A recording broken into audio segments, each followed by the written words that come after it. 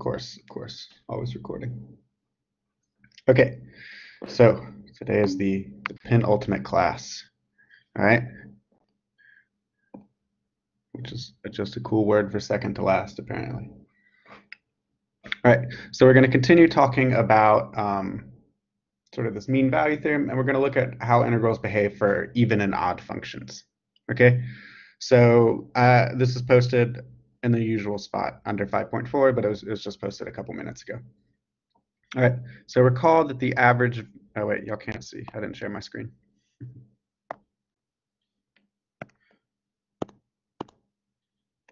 Whoopsie daisy. I don't have a Twitch, I regret to say. My computer would not be able to handle streaming.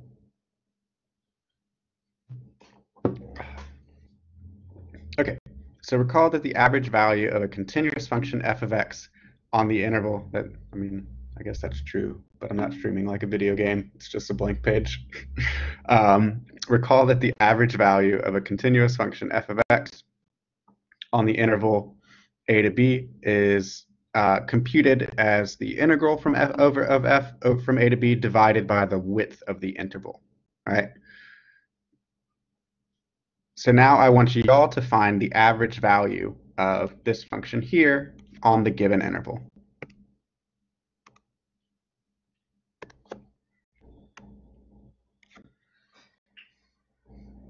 Calc 2 is pretty lit, I think. I never took it.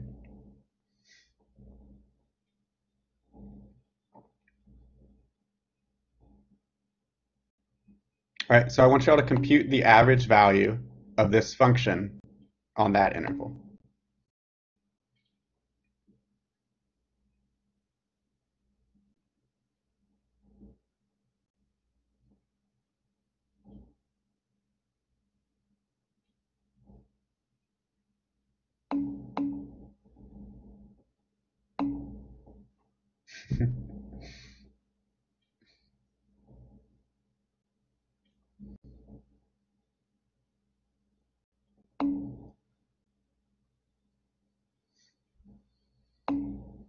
Dang. We're all engineers. What do you need Calc 3 for? Yeah.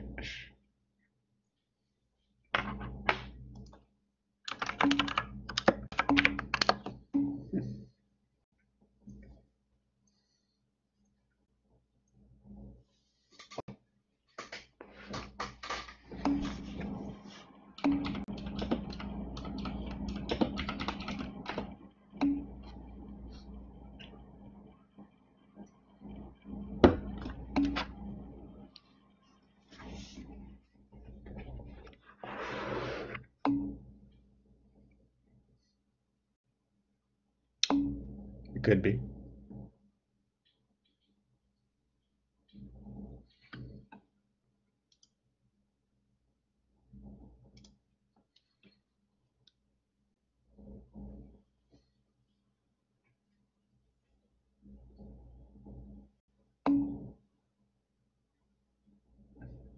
To be 100% honest with you, Calc 2 is generally, I think, considered like the hardest of the calc courses.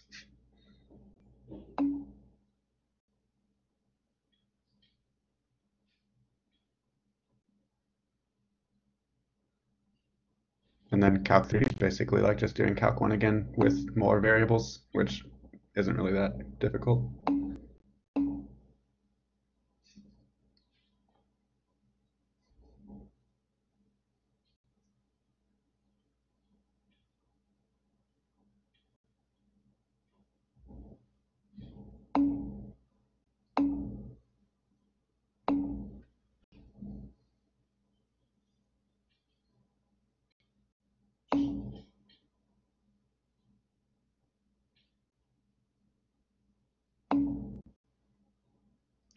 Yeah, I took 3 quantum mechanics classes.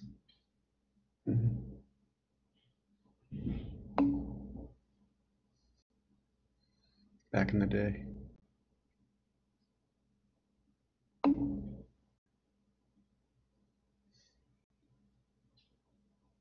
Okay, so let's work this out. So to find the average value, you integrate this function from 0 to 3, and then you divide by the width of the interval.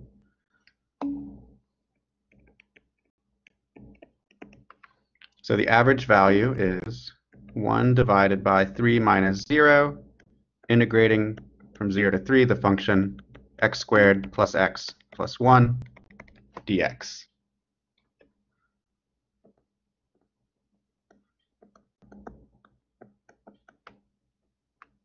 Okay, so we'll use the evaluation theorem to evaluate this integral. So we need to find an antiderivative. So what's an antiderivative for x squared?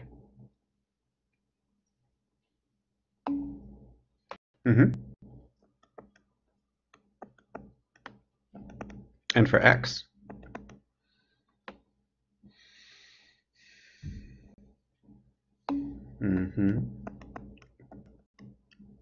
And for 1?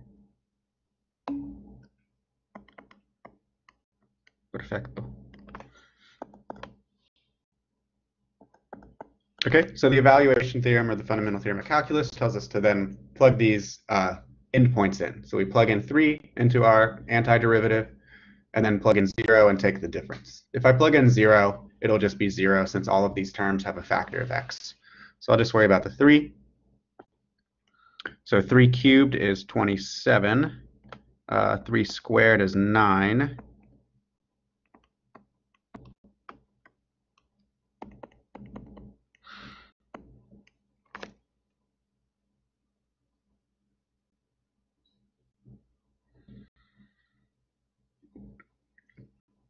Uh, 27 over 3 is 9. And if I want to put everything over 2, it would become 18 over 2. I'll leave 9 over 2. And if I want to put 3 over 2, it becomes 6 over 2.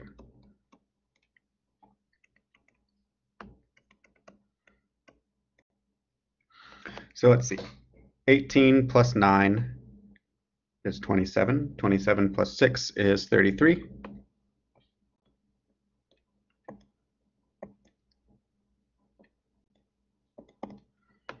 So I get 33 over 3 is 11, and then you're just left with 11 over 2, barring some arithmetical mistake.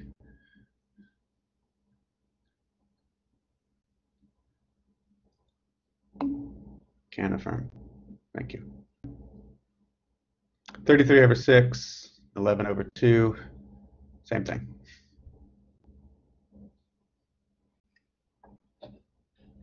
.5.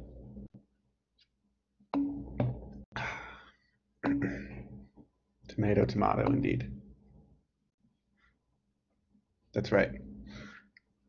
Okay, so indeed. One way of sort of evaluating like certain integrals that might otherwise be difficult is to look at whether the function is even or odd. And then if you're integrating over a symmetric interval, the answer kind of just like falls out for you. All right, so let's remind ourselves what does it mean for a function to be even or odd? So a function is even if f of negative x equals what? What?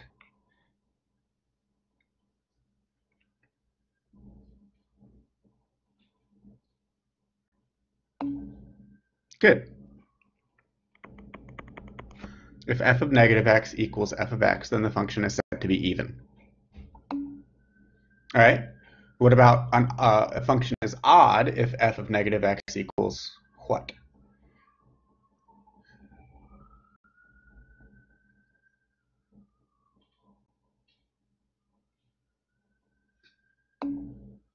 Perfect. Negative f of x.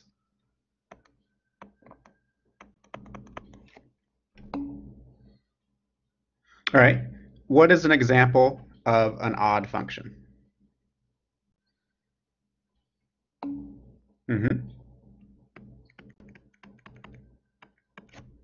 Okay. Yep, x cubed. Pretty good examples. X, indeed, any x raised to any odd power would work. So sine tangent's also odd. Sine and like a polynomial where everything's raised to an odd power are the kind of like quintessential examples.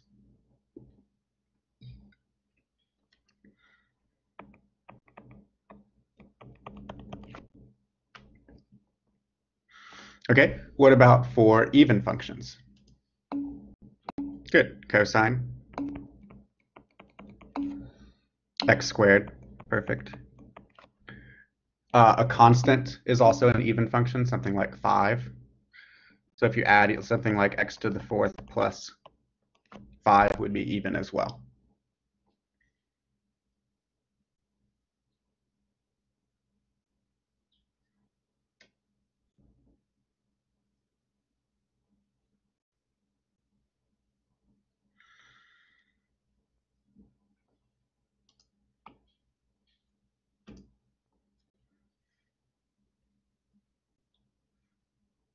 Okay, so for example, something like x to the, so let's say, I'll write another one, say like x squared minus 4. So what does that look like?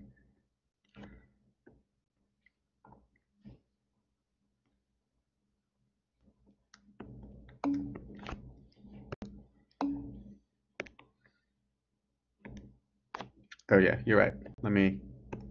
Actually I want x squared plus 4.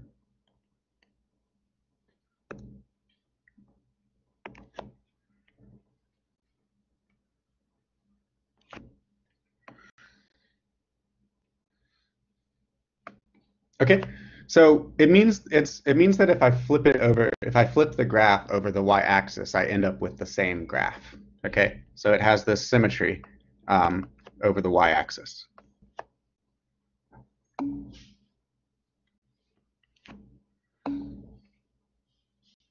You're right. Thank you. Negative x squared plus 4.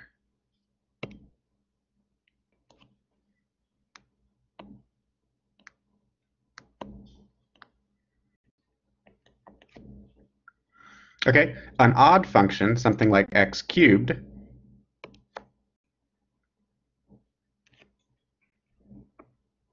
we say has a symmetry about the origin.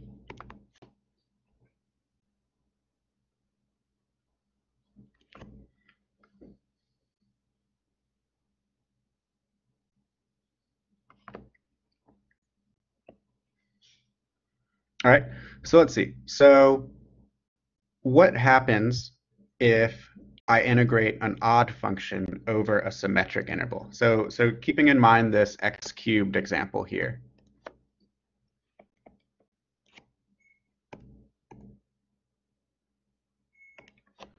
If I integrate it from 0 to a,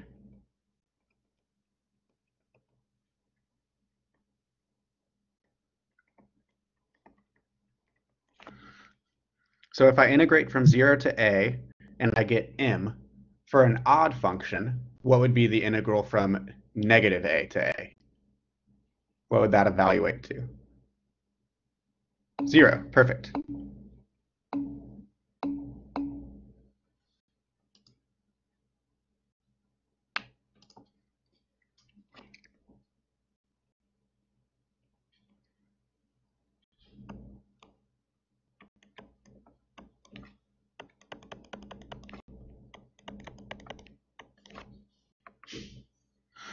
Okay, for an even function,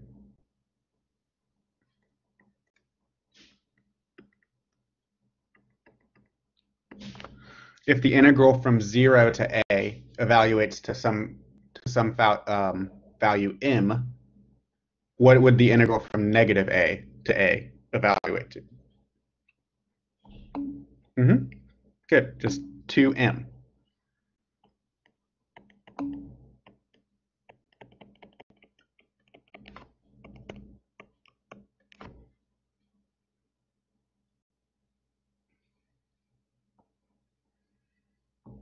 Okay, so I'm going to break y'all into groups, and I want y'all to do number 5. So first, test like whether the function is even or odd, and then use sort of the above result to evaluate the integral.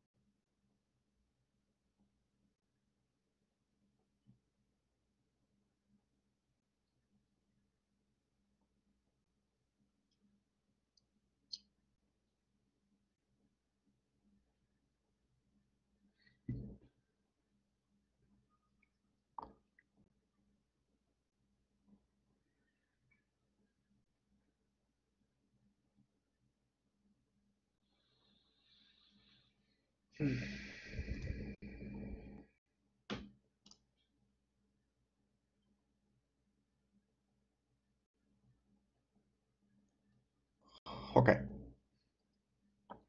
So is the first function the absolute value of x plus 3? Is that an even or odd function?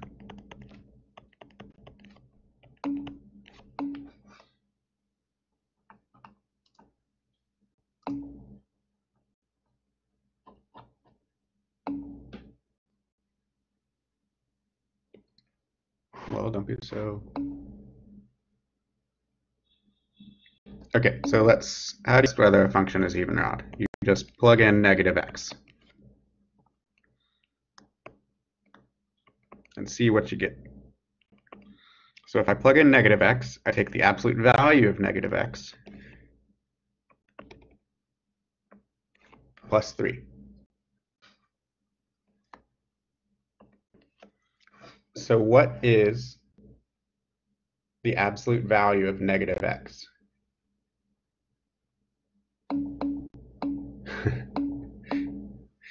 Indeed, it's just x. Or it's the same thing, at least, as the absolute value of x.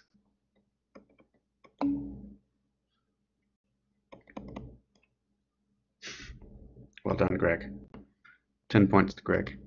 All right, so this is the same thing as f of x. All right, so this is an even function.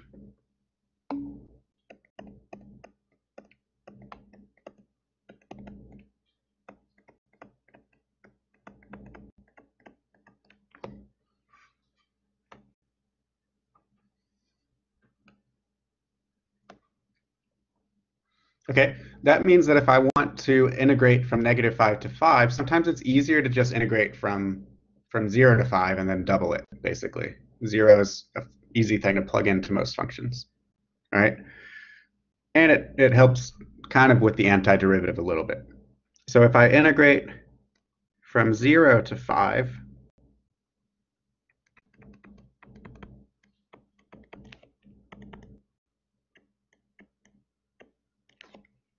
okay, so you should always remember the absolute value function is a piecewise function.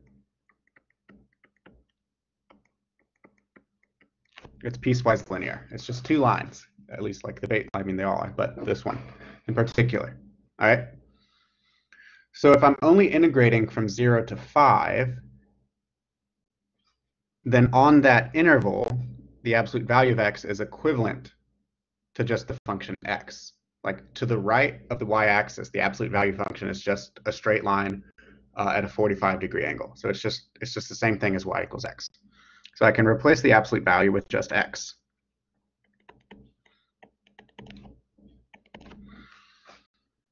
Now I can take an antiderivative, right? So an antiderivative for x, as you've said, is x squared over 2. what's an antiderivative for 3x?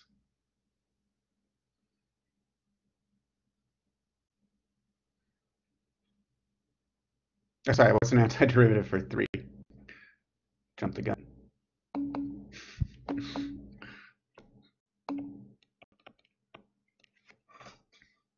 Okay, and the limits of integration are now 0 and 5. It can be helpful to do this because I don't really need to worry about the 5 part. I mean, I don't need to worry about the 0 part because if I plug 0 in, every term here has a factor of x, right? So I really just plug 5 in, and I get 5 squared over 2 plus 3 times 5. So that's 25 over 2 plus 15.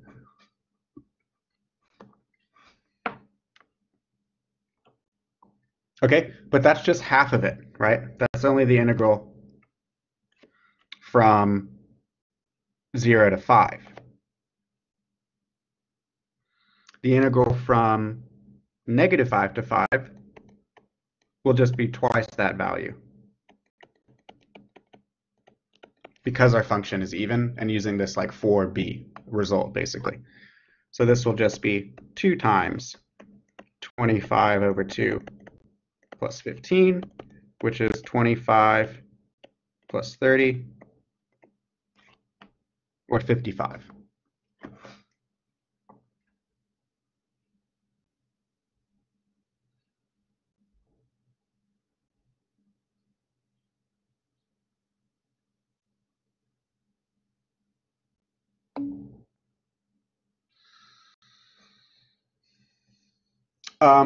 Because the answer we initially got was only the integral from 0 to 5.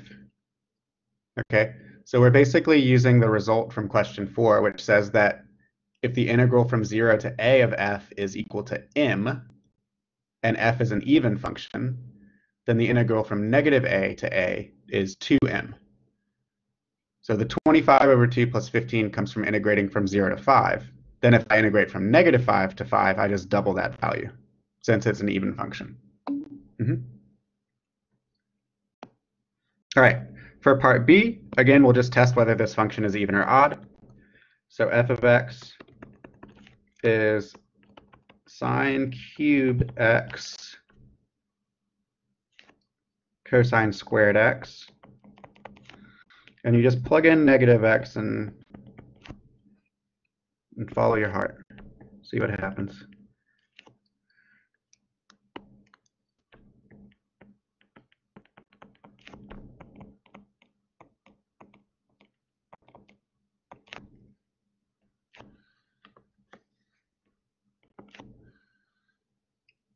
Okay. So kind of ignore the exponents here now. Like those are sort of the outermost operation. Really, I'm evaluating sine of negative x, and then I'm cubing that thing. Or I'm evaluating cosine of negative x, and then I'm squaring that term. All right. So what is sine of negative x? Good, negative sine of x, because sine is odd. All right. So this is like negative sine of x cubed. Okay, what is cosine of negative x? Good, just cosine, because cosine is even.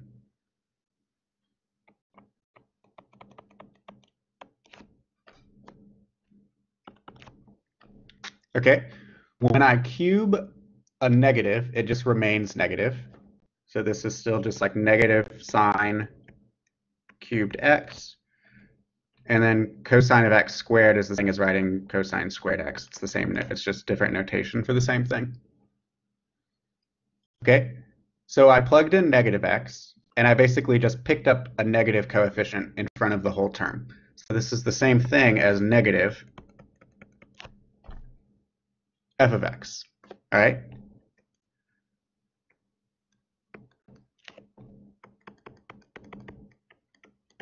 So f of x is odd.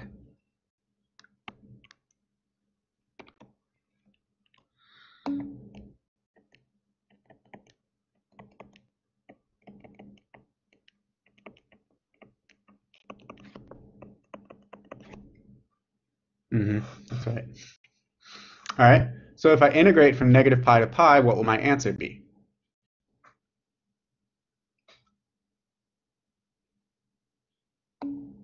Perfect. 0. Which is nice because don't really have any hope of coming up with at least from what we've done thus far in this class, we don't really have any hope of coming up with an antiderivative for sine cubed cosine squared. All right, but we don't need one. We're sort of exploiting the fact that the function is odd.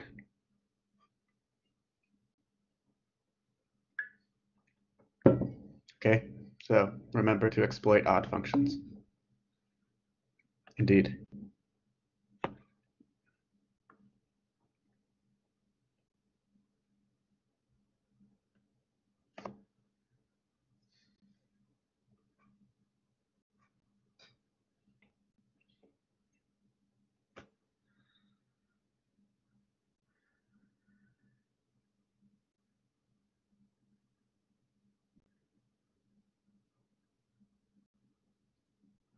Okay, the mean value theorem for integrals says that if f is a continuous function on the interval from a to b, then there's a c in a to b where f of c is equal to the average value of f.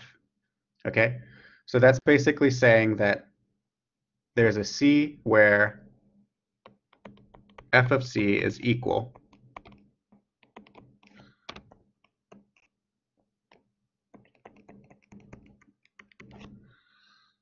to the average value of f on that interval.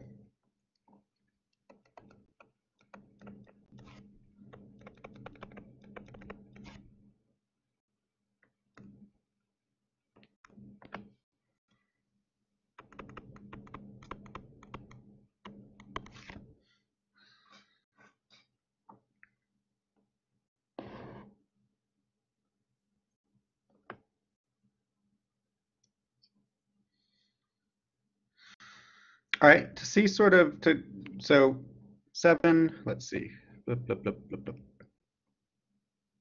7 we already did actually. That was the last problem we did on Monday. So I'm actually going to have y'all do another average value problem, and then we'll draw a picture and kind of see like why this makes sense. So I want y'all to find, the first thing I want you to do is find the average value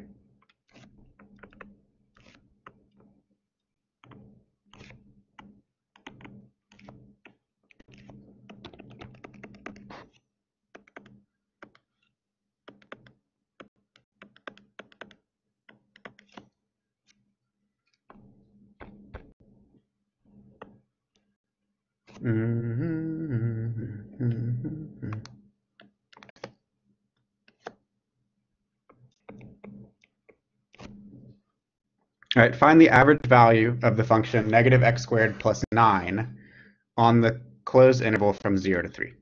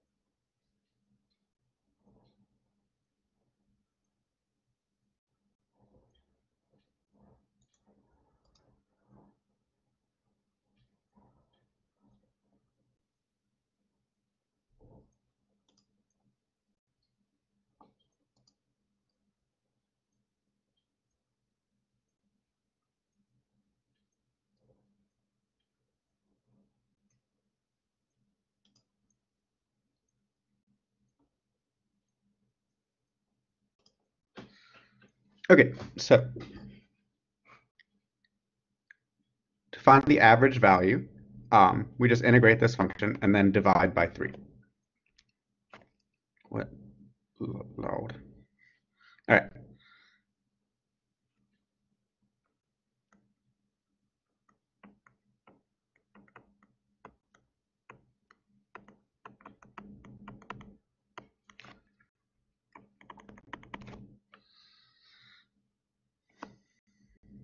Okay, so an antiderivative for negative x squared will be negative x cubed over 3. An antiderivative for 9 is 9x.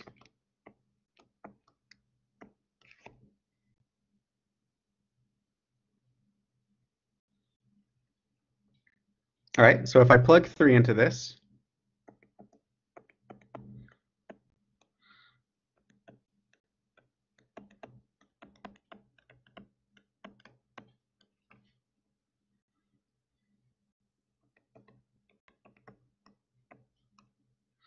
let's see, negative 3 cubed is negative 27, divided by 3 is negative 9, and then plus 27.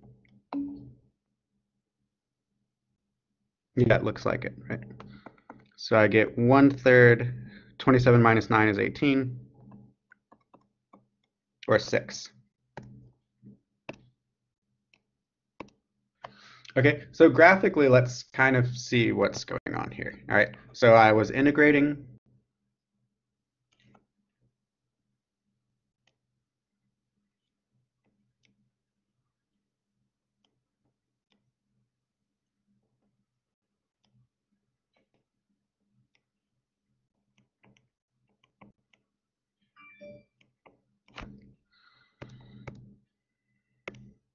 I was integrating the function negative x squared plus 9 from 0 to 3. So that's an upside down parabola that crosses the x-axis at 3. And my average value was 6.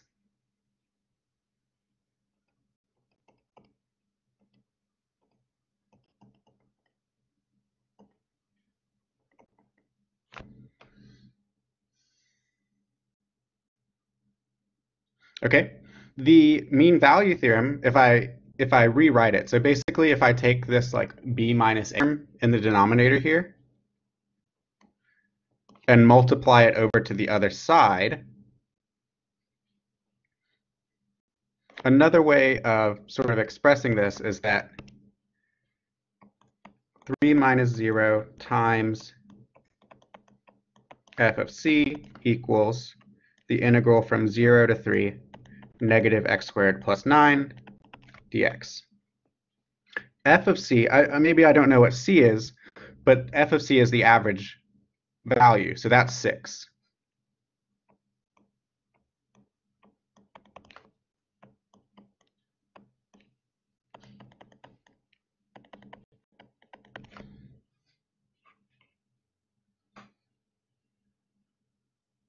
All right, so basically yeah, exactly. So the area under the curve from 0 to 3 and the area of that rectangle are equal, right? They have the same area. So that's basically what it's saying. So for any continuous function on a closed interval, there's some point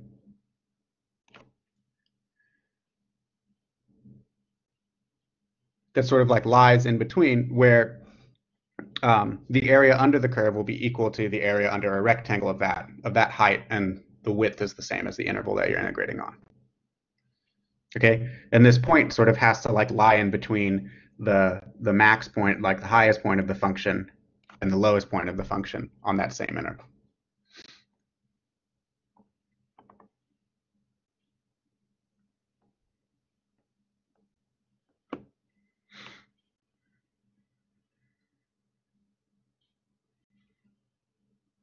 Okay, so let's look at question A, or question 8.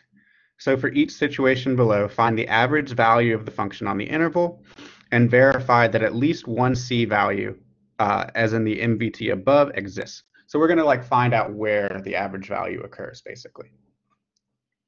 All right. So to find the average value of the function, you just integrate it and divide by the width, like over the given interval, and divide by the width of that interval. So the average value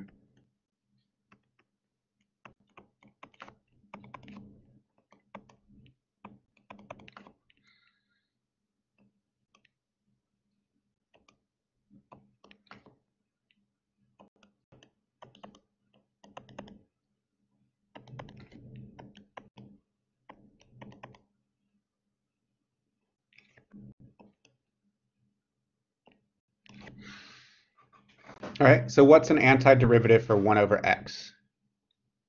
If I'm just on like the positive x-axis. Good. So really an antiderivative for 1 over x is the natural log of the absolute value of x. But since I'm only integrating from 1 to e, I'm on like the positive side. I can just take ln of x.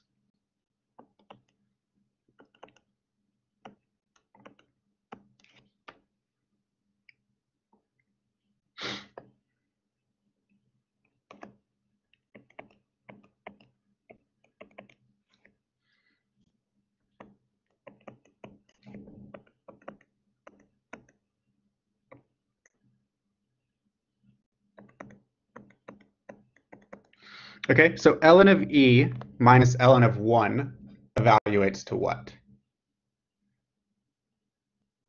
Good, just 1. Because ln of e is 1, and ln of 1 is 0.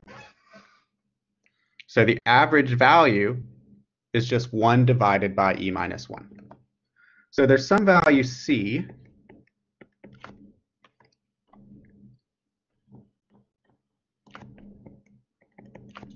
in the open interval from 1 to e, where f of c equals 1 over e minus 1. And we can find that. So we'll basically just take our function and set it equal to this average value. So if 1 over x equals 1 over e minus 1, then what is x?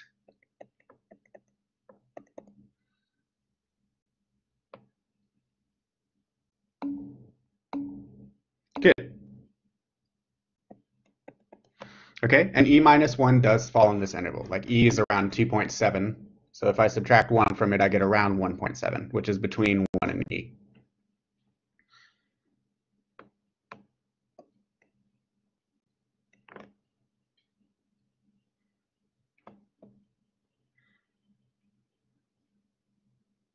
Okay, so that's all. The next problem is basically the same, but we're out of time. So thank you all for stopping by. This was our last, I guess, kind of lecture. On Friday, we'll review for the module. I couldn't really say. Definitely some people have struggled with it. Thank you all for being here. It's my privilege. Onward, comrades. To glory. I don't know yet what I'm teaching. Yeah, you can definitely take, after you take in Calc 1, you can definitely take physics. And it would help you with your like calc skills. Yeah, thanks guys.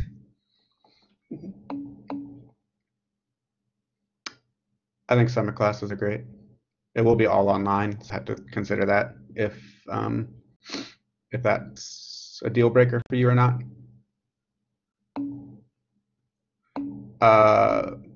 Mostly Tabes, but myself, Tabes, and Matthew Lee pick the problems. Yeah. Yep. That's right, Milos. Know where your butt is bred. Wait, no, that's wrong. Know where your bread is buttered.